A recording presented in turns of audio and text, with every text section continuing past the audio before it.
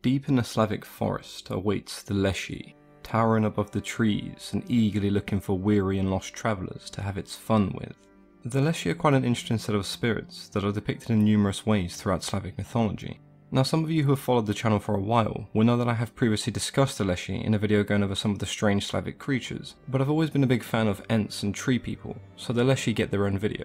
In terms of what a Leshy actually looks like, they normally resemble a large human being, with long green hair and beards made from living vines or grass.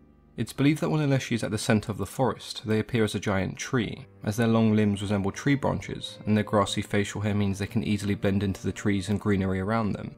As they travel away from the centre, and closer to the outskirts of the forest, they shrink in size, until they are so small they can be mistaken for leaves and shrubbery.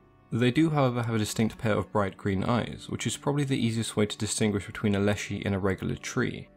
There are a few different types of Leshy, with one of the most common being the Trickster Leshy. These are not really described as being evil, but at times they can take their jokes and their pranks a little too far. They often take pleasure in interacting with travellers, misleading them and confusing them, causing them to wander deeper into the forest. The Leshy do eventually grow bored, allowing these poor victims to leave. Giving travellers a fright is another thing that they've been known to enjoy.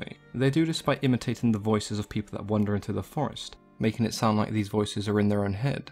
Oddly enough, there are people who have claimed to have had friends and family members who have been tickled to death by a Leshy. There are Leshy who are far more protective than Trickster-like, and these serve as protectors of the forest and the wildlife inside. They're said to have a noticeable bond with wolves and bears, and this is surely aided by the fact that they can transform into any plant or animals that can be found in the forest.